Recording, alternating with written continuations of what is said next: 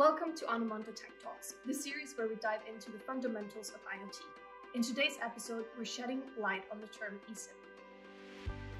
Ever since the introduction of the eSIM IoT SGP.32 in 2023, the term eSIM has gained frequent attention. So let's delve into the top 3 common uses of the word eSIM in telecommunications. First on our list, we have the eUICC SIM, which is short for Embedded Universal Integrated Circuit Card.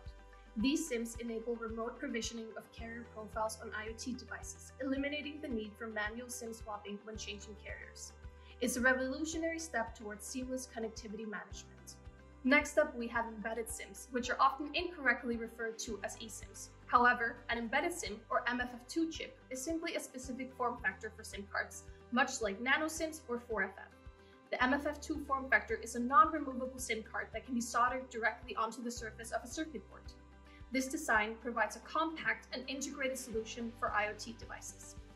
And finally, the eSIM IoT or SGP.32, the latest GSMA SIM technology standard. This innovation allows remote operator profile changes, streamlining and optimizing IoT management.